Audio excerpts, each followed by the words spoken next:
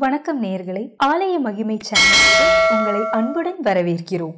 எதிர்வரும் தை மாதம் 2020 ஜனவரி 24 சனி பகவான் தனுசு ராசியிலிருந்து மகர ராசியான சொந்த வீட்டிற்கு செல்கிறார். சனியின் சஞ்சார பார்வையில் இன்னும் 2.5 ஆண்டுகளுக்கு மேஷம், ரிஷபம், சிம்மம், விருச்சிகம், மீனம் ஆகிய ராசிக்காரர்கள் அதிக பலன்களையும் லாபங்களையும் வளர்ச்சியையும் ராஜயோகத்தையும் பெறப்போகின்றனர்.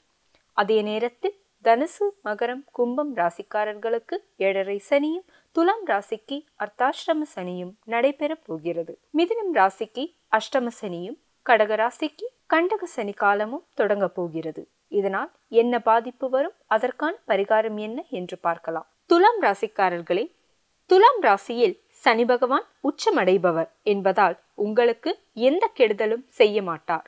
4ஆம் வீட்டு அதிபதி 4இல் ஆட்சி பெற்று அமர்வதால் பாதிப்புகள் இருக்காது. பணவரவு அதிகரிக்கும். அதே நேரத்தில் நோய்களும் வெளிப்படும். நோய்களை குணப்படுத்துவீர்கள். தனவரவு அதிகரிக்கும். ஆசைகளை, குறிக்கோள்களை சனி நிறைவேற்றுவார்.